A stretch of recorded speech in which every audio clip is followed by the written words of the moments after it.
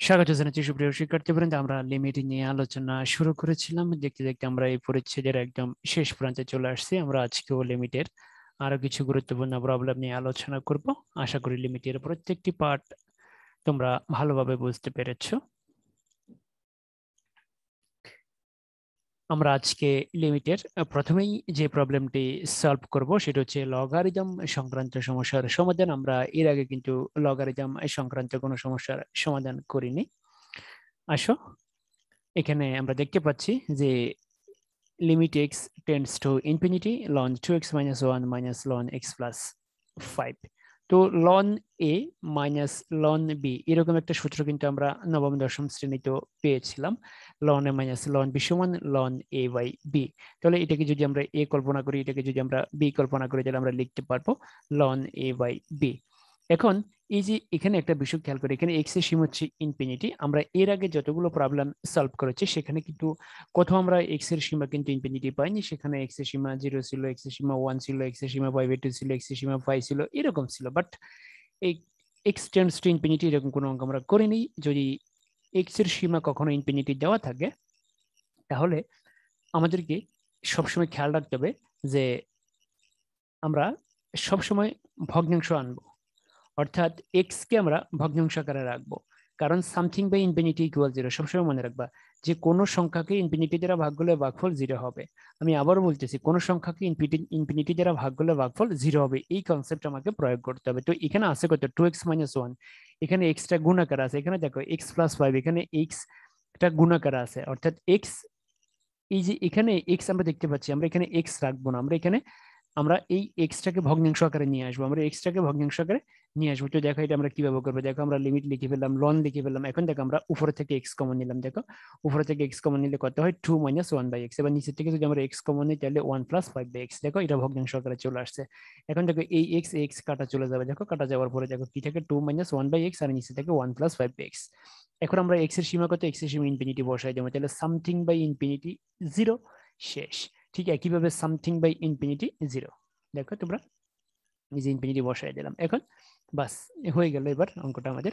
দেখো এই যে something by infinity equal zero, something by infinity equal zero, তাহলে দেখো কি দাঁড়াচ্ছে, উপর হচ্ছে 2, নিচে হচ্ছে 1, তাহলে লন 2 এটাই আনসার। তাহলে সবসময় খেয়াল রাখতে হবে যে এক্স কে ভগ্নাংশ আকারে নিয়ে আসতে হবে। যদি ভগ্নাংশ আকারে নিয়ে আসতে পারি তাহলে আমরা এরকম আকার পেয়ে যাবো যে something by infinity equal zero. সবসময় খেয়াল রাখবে something by infinity equal zero, অর্থাৎ কোনো সংখ্যাকে ইনফিনিটি দ্বারা ভাগ করলে তার মান কিন্তু জিরো হবে, তার ভাগফল জিরো হবে। মনে রাখবে কোনো সংখ্যাকে ইনফিনিটি দ্বারা ভাগ করলে ভাগফল জিরো হবে, এই কনসেপ্ট সবসময় খেয়াল রাখতে হবে। ইনফিনিটি যখন যখন সীমা ইনফিনিটি দেওয়া থাকবে তখনই কিন্তু এই পদ্ধতি প্রয়োগ করতে হবে, এর কোনো বিকল্প কিন্তু নাই। তাহলে দেখো আমরা কি করছি, আমরা এখান থেকে এক্স কমন নিছি, ভালো করে দেখো আমরা এখান থেকে এক্স কমন নিছি, তাহলে কি দাঁড়াচ্ছে 2 - 1/x। আমরা এখান থেকে এক্স কমন নিছি, তাহলে কি দাঁড়াচ্ছে 1 + 5/x।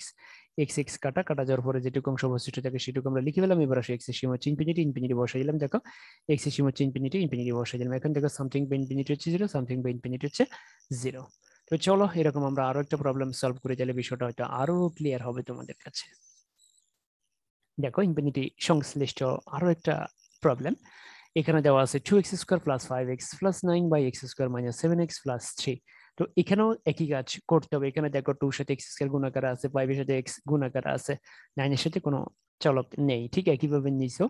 তাহলে এখানেও আমরা যে কাজটা করব, আমরা এখান থেকে কি কমন নেব, আমরা আগের অঙ্কে x কমন নিছি, হরের থেকেও x কমন নিছি, লবের থেকেও আমরা x কমন নিছি। তাহলে এখানে আমরা উপর থেকে কি কমন নেব, আমরা কি x কমন নেব। ভালো করে বিষয়টা খেয়াল করো, আমরা কি এই ফিগারটা থেকে, এই যে উপরে যে পদটা আছে এই পদ থেকে কি আমরা এক্স কমন নেব। আমরা যদি এক্স কমন নিই তাহলে এখানে থাকবে 2x, এখানে থাকবে 5, এখানে থাকবে 9/x। তাহলে এখানে তো 2x, অর্থাৎ এক্স গুণাকারে থেকে যাচ্ছে, এক্স কিন্তু গুণাকারে কখনোই থাকতে পারবে না। সবসময় খেয়াল রাখতে হবে এক্স কে সবসময় ভগ্নাংশ আকারে রাখতে হবে। তাহলে আমরা x² কমন নেব। দেখো x² কমন নিলে কি থাকে, 2 থাকে, এখান থেকে x² কমন নিলে 5/x থাকে, এখান থেকে x² কমন নিলে 9/x² থাকে। ঠিক একইভাবে আমরা যদি এই ফিগারটা থেকে x² কমন নিই তাহলে থাকবে কত, দেখো এখানে এখানে 1 হবে, আমি একটু চেঞ্জ করে দিচ্ছি। দেখো তাহলে আমরা উপর থেকে x² কমন নিলাম, উপর থেকে x² কমন নেওয়ার পরে কি থাকে, 2 + 5/x + 9/x²। দেখো এখান থেকে আমরা x² কমন নিলে কি থাকে, 1 - 7/x + 3/x²। এবার x² কাটা কাটা যাওয়ার পরে যেটুকু অংশ অবশিষ্ট থাকে সেটুকু লিখে ফেললাম। এবার লিমিট বসাই দেবো, দেখো এই যে 2 + 5/∞ 9/∞², ঠিক একইভাবে 1 - 7/∞ + 3/∞²। এখন দেখো এই যে কি দাঁড়াচ্ছে, তাহলে বিষয়টা দেখো তাহলে এই যে 2 বসে যাবে, সামথিং বাই ইনফিনিটি হচ্ছে 0, সামথিং বাই ইনফিনিটি হচ্ছে 0, দেখো 1 বসে যাবে, সামথিং বাই ইনফিনিটি হচ্ছে 0, সামথিং বাই ইনফিনিটি হচ্ছে 0, তাহলে আলটিমেটলি রেজাল্ট হচ্ছে 2। তাহলে সবসময় খেয়াল রাখতে হবে যখনই সীমা ইনফিনিটি দেওয়া থাকবে তখন এই পদ্ধতির কোনো বিকল্প নেই।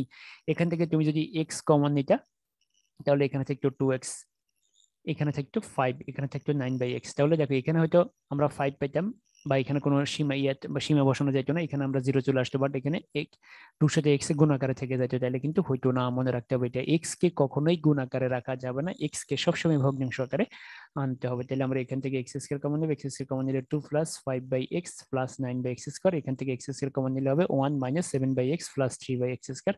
এক্স এর কাটা কাটা গেলে যেটুকু অংশ অবশিষ্ট থাকে সেটুকু আমরা লিখে ফেলছি। এরপরে দেখো এক্স এর সীমা হচ্ছে ইনফিনিটি, ইনফিনিটি লিখে ফেললাম। তাহলে সামথিং বাই ইনফিনিটি হচ্ছে 0, সামথিং বাই ইনফিনিটি হচ্ছে 0, সামথিং বাই ইনফিনিটি হচ্ছে 0, সামথিং বাই ইনফিনিটি হচ্ছে 0। তাহলে কি থাকে, উপরে থাকে 2, নিচে থাকে 1।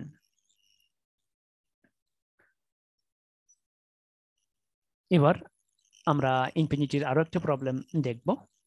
দেখো এখানে আছে 3/4x minus 3/4 minus x, 3/4x plus 3/4 minus x. তাহলে আমরা একটু আগেই বলেছি যে এক্স কে কখনোই গুণাকারে রাখা যাবে না, এটাকে ভাগাকারে প্রকাশ করতে হবে। তাহলে এখানে দেখো আমরা কি কমন নেবো এখান থেকে, এখান থেকে আমরা কি সরাসরি লিমিট বসাবো? সরাসরি লিমিট বসালে 3/4 ইনফিনিটি হবে ইনফিনিটি, বাট 3/4 মাইনাস ইনফিনিটি হবে 0, মনে রাখবা। 3/4 মাইনাস ইনফিনিটি হচ্ছে 0, 3/4 মাইনাস যদি আমরা সরাসরি ইনফিনিটি বসাই তাহলে দেখো এটা হবে এক্স 3/4 ইনফিনিটি 3/4 ইনফিনিটি, এখানে হবে 3/4 মাইনাস ইনফিনিটি, এখানে হবে 3/4 মাইনাস ইনফিনিটি। তো ইনফিনিটি বা ইনফিনিটি অর্থাৎ অনির্ণয় আকার চলে আসবে, তাই সরাসরি লিমিট বসানো যাবে না এই অঙ্কের ক্ষেত্রেও, এটা খেয়াল রাখতে হবে। সরাসরি এই অঙ্ক কিন্তু লিমিট বসানো যাবে না। তাহলে আমরা এখান থেকে 3/4x কমন নিচ্ছি, 3/4x কমন নিলে এখানে হবে 1, আর এখানে হবে 3/4 মাইনাস 2x। ঠিক একইভাবে দেখো এখানে নিচে থেকে যদি আমরা 3/4x কমন নিই তাহলে কি হবে 1 প্লাস 3/4 মাইনাস 2x। এই 3/4x কাটা কাটা যাওয়ার পরে যেটুকু অংশ অবশিষ্ট থেকে এটুকু লিখে ফেললাম। এবার আমরা লিমিট বসাবো, দেখো লিমিট বসাই দিলাম। তাহলে 3/4 মাইনাস 2 ইনফিনিটি, দেখো এই টু ইনফিনিটি দিয়ে টুকে গুণ করলে ইনফিনিটি হবে, সবসময় মনে রাখবে ইনফিনিটির সাথে কোনো কিছু যোগ করলে, ইনফিনিটির সাথে কোনো কিছু গুণ করলে সে কিন্তু ইনফিনিটি হবে। তাহলে ইনফিনিটির সাথে টু গুণ করলে ইনফিনিটি হবে, ঠিক একইভাবে নিচে হবে। তো দেখো 3/4 মাইনাস ইনফিনিটি হচ্ছে 0, দেখো বিষয়টা 3/4 মাইনাস ইনফিনিটি হবে 0, ঠিক একইভাবে নিচেও নিচে মাইনাসের জায়গায় এটা আমি চিহ্নটা একটু চেঞ্জ করে দিই। দেখো তাহলে আলটিমেটলি আমাদের রেজাল্ট দাঁড়াচ্ছে কত, 1। তাহলে খেয়াল রাখতে হবে এটা, যে এই এই যে দেখো এই আমরা এখান থেকে কি কমন নিয়েছি, এখান থেকে আমরা 3/4x কমন নিয়েছি, 3/4x কমন নিলে এখানে থেকে 1, 3/4 মাইনাস 2x, এখান থেকে 3/4x কমন নিলে থেকে 1, 3/4 মাইনাস 2x, 3/4x কাটা। তাহলে দেখো যেটুকু অংশ অবশিষ্ট থাকে সেটুকু আমরা লিখে ফেললাম। এরপরে দেখো আমরা লিমিট বসাই দিলাম, 2 ইনটু ইনফিনিটি হচ্ছে ইনফিনিটি, 2 ইনটু ইনফিনিটি হচ্ছে ইনফিনিটি। এরপরে দেখো 3/4 মাইনাস ইনফিনিটি হচ্ছে 0, 3/4 মাইনাস ইনফিনিটি হচ্ছে 0। তো এরপরে আলটিমেটলি কি থাকে আমাদের জন্য 1। তাহলে সবসময় খেয়াল রাখতে হবে যে চলককে কখনোই গুণাকারে রাখা যাবে না, এটাকে ভাগ আকারে প্রকাশ করতে হবে, সবসময় খেয়াল রাখতে হবে। তো এখানে দেখো এই যে সূচকীয় আকার আছে, সূচকীয় আকার ধনাত্মক রাখা যাবে না, সূচকীয় আকারও কি তাকে ঋণাত্মক রাখতে হবে, নাহলে কিন্তু হবে না।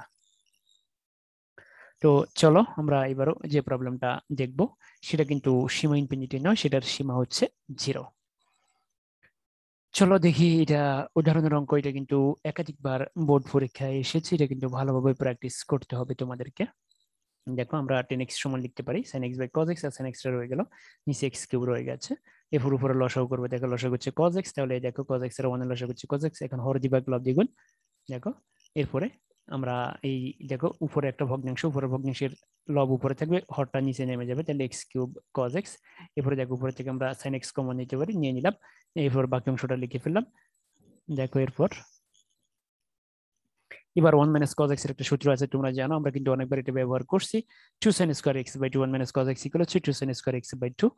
এরপরে দেখো আমাদের সেই চিরাচরিত লিমিটের সূত্র, সাইনের সাথে যা আছে ঠিক তাই যদি তার নিচে থাকে এবং লিমিট যদি 0 হয় তাহলে আমরা তার মান 1 লিখতে পারবো, অর্থাৎ limit x tends to 0 sin x by x equal 1, ওই সূত্রটা। দেখো নিচেটা যেভাবে ছিল বসে গেছে।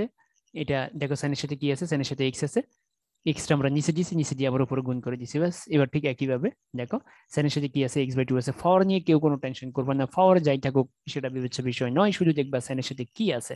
সাইনের সাথে এখানে কি আছে, সাইনের সাথে এখানে x বাই 2 আছে, x বাই 2 নিচে বসে দিয়েছি, বসে দিয়ে আবার উপরে গুণ করে দিয়েছি, এরপরে স্কোরটা বসে দিলাম। দেখো এই যে স্কোরটা ছিল সেটা বসে দিলাম, আর পাশে 2 আছে সেটাও বসে দিলাম। তুমি চাইলে এখান থেকে একটা গুণ চিহ্ন দিয়ে দিতে পারো, ভালো করে দেখো, এখানে চাইলে একটা, এখানে চাইলে একটা গুণ চিহ্ন দিতে পারো, দেখো এখানে চাইলে তোমরা একটা গুণ চিহ্ন বসাই দিবে, বাস, কোনো সমস্যা নেই, না দিলে কোনো সমস্যা নেই। তাহলে দেখো বিষয়টা ভালো করে, সাইনের সাথে কি আছে এক্স আছে, দেখো এক্স নিচে বসে দিচ্ছি, বসে আবার গুণ করে দিচ্ছি। ঠিক একইভাবে দেখো সাইনের সাথে কি আছে এক্স বাই টু আছে, সেটাকে নিচে বসেছি, বসে আবার গুণ করে দিচ্ছি। এরপরে দেখো তার উপর আছে স্কোয়ার, আর নিচেটা যে বসে এভাবে বসে গেছে। দেখো এক্স বাই টু কাটা চলে যাবে, এতে মানের কোনো পরিবর্তন নেই, এক্স এক্স কাটা চলে যাবে, এতে মানের কোনো পরিবর্তন নেই। শুধু খেয়াল রাখবা সাইনের সাথে যা আছে ঠিক তাই তার নিচে নিয়ে আসতে হবে। সাইনের সাথে এখানে থিটা আকারে কি আছে, অর্থাৎ কোণ হিসেবে কি আছে এক্স বাই টু, তাহলে এক্স বাই টু নিচে বসেছে, বসে আবার উপর গুণ করে দিচ্ছি। চলো এবার আমরা বাকি অংশ দেখি কিভাবে হবে। এবার আমরা আলাদা করে ফেলবো, দেখো এটা আলাদা থাকবে, এটা থাকবে, এই দেখো এখানে স্কোয়ারটা আলাদা করে ফেললাম, দেখো এই স্কোয়ারটা আলাদা করে ফেলছি। তাহলে দেখো এটার জন্য স্কোয়ার, আর এই স্কোয়ারটা কিন্তু এটুকুর জন্য আছে, তাহলে কত হবে এক্স স্কোয়ার বাই 4, টুটা বসাই দিলাম। এরপরে দেখো কি থাকে অবশিষ্ট, দেখো এটার সাথে আমরা আলাদাভাবে লিমিটটা লিখলাম, ঠিক একইভাবে এটার জন্য আমরা আলাদাভাবে লিমিটটা লিখলাম। তারপরে দেখো এই লিমিটটাকে স্কোয়ারের ভিতরে ঢুকে দিলাম। স্কোয়ার লিমিট স্কোয়ারের বাইরে থাকলে কোনো সমস্যা নেই, তবে লিমিট আলাদা আলাদা প্রত্যেকটা পদের জন্য লিখতে হবে। এই পদের জন্য লিমিট লিখতে হবে, এই পদের জন্য, প্রত্যেকটা পদের। আমরা কিন্তু গত পার্টগুলো কিন্তু এই ধরনের পার্টগুলোতেও কিন্তু আমরা এই ধরনের প্রবলেম সলভ করেছি, সেখানে আমরা বলেছি যে এই ধরনের টার্মসের জন্য, প্রত্যেকটা টার্মসের জন্য তোমাদেরকে কিন্তু আলাদা আলাদা লিমিট লিখতে হবে। এরপরে দেখো আর কি থাকে অবশিষ্ট, আর এখানে দেখো অবশিষ্ট কি থাকে, এই যে দেখো এই একটা এক্স আর এই দুটো এক্স, মোট x cube x cube x cube কাটা, আর নিচে থাকে কজ। দেখো তাহলে 1/cos লিখে ফেললাম, আর অবশিষ্ট থাকে 2 দিয়ে 4 ভাগ গুলা থাকে হাফ, দেখো হাফ লিখে ফেললাম। অবশিষ্ট যা থাকবে তা আমরা লিখে ফেলবো। এখন প্রশ্ন হচ্ছে এখানে তো আমরা লিমিট লিখি নাই, এখানে আমরা লিমিট লিখছি কারণ এক্স আছে, এখানে লিমিট লিখছি কারণ এখানে এক্স আছে, এখানে লিমিট লিখছি কারণ এখানে এক্স আছে, এখানে কোনো এক্স নাই, এই কারণে আমরা লিমিট এখানে লিখি নাই। যেখানে এক্স থাকবে না সেখানে লিমিটও থাকবে না, কারণ লিমিটটা কার, লিমিট কার, লিমিট হচ্ছে এক্স এর। তাই যেহেতু এখানে কোনো এক্স নাই, তাই এখানে কোনো লিমিট লেখা লাগবে না। তাহলে তোমাদেরকে সবসময় খেয়ালটা রাখতে হবে যে সাইনের সাথে যা থাকবে ঠিক তাই তার নিচে নিয়ে আসতে হবে। আনার পর এই অংশটা আমরা, এই অংশটার জন্য আমরা আলাদা লিমিট লিখছি, এই অংশের জন্য আমরা আলাদা লিমিট লিখছি, আর বাকি যা কিছু আছে সেগুলো আলাদা হবে। দেখো এই এক্স আর এক্স স্কোয়ার মিলাইয়া এক্স কিউব, এটার সাথে কাটা চলে যাবে। এই 2 আর এই 4 মিলাই হচ্ছে হাফ, আর নিচে থাকে cos x, সেটা লিখে ফেললাম। এবার দেখো কি হচ্ছে, এটার সময় আমরা 1 লিখতে পারি, এটার সময় আমরা 1 লিখতে পারি, তারপরে স্কোয়ার, এরপরে দেখো cos x এটা সমান হচ্ছে কত, 0, দেখো লিখলাম আর হাফ বসে গেল। তাহলে দেখো কত দাঁড়াচ্ছে, cos 0 এর মান হচ্ছে 1, তাহলে এইটুকু মিলে শুধু হচ্ছে 1, তাহলে দেখো আলটিমেটলি আমাদের আনসার হচ্ছে হাফ। ভালো করে অঙ্কটা প্র্যাকটিস করবে, এটা কিন্তু একাধিকবার বোর্ড পরীক্ষায় আসছে। তো চলো এবার আমরা যে প্রবলেমটা সলভ করব, দেখো limit x tends to 0 tan inverse x by x. আমরা কিন্তু লিমিটে tan ইনভার্সের কোন অঙ্ক বা সাইন ইনভার্স অর্থাৎ ইনভার্সের কোন অঙ্ক এখনো পর্যন্ত আমরা করিনি। এই প্রথম আমরা ইনভার্সের একটা অঙ্ক করব, চলো আমরা দেখি এটা আমরা কিভাবে করব। তো আমরা এখানে একটা টেকনিক ব্যবহার করবো, দেখো আমরা tan ইনভার্স এক্স ইকুয়াল ধরছি ওয়াই, তাহলে এক্স ইকুয়াল হচ্ছে 10y। দেখো আমরা এখানে, তাহলে ভালো করে খেয়াল করো, আমরা tan ইনভার্স এক্স ইকুয়াল কি ধরছি, ওয়াই ধরছি, তাহলে এক্স ইকুয়াল কত 10y। তাহলে দেখো এক্স এর সীমা যদি 0 হয় তাহলে ওয়াই সীমাও 0 হবে, কারণ আমরা এক্স কে ওয়াই তে পরিণত করে নিয়েছি, অর্থাৎ এক্স কে আমরা ওয়াই তে রূপান্তর করেছি। তাহলে এক্স এর সীমা যদি 0 হয় ওয়াই এর সীমাও 0 হবে। তাহলে দেখো এই যে tan ইনভার্স এক্স, দেখো tan ইনভার্স এক্সটাকে আমরা ওয়াই লিখলাম, আর এই যে দেখো এক্স এক্স ইকুয়াল হচ্ছে 10y লিখে পেলাম। আর আগে ছিল, আগে এখানে কার সীমা ব্যবহার করছি, আমরা এক্স এর সীমা ব্যবহার করছি, যেহেতু এখানে কোনো এক্স নাই, এখানে আছে ওয়াই, তাই আমরা আর এক্স এর সীমা ব্যবহার করব না, আমরা এখন ব্যবহার করব ওয়াই এর সীমা।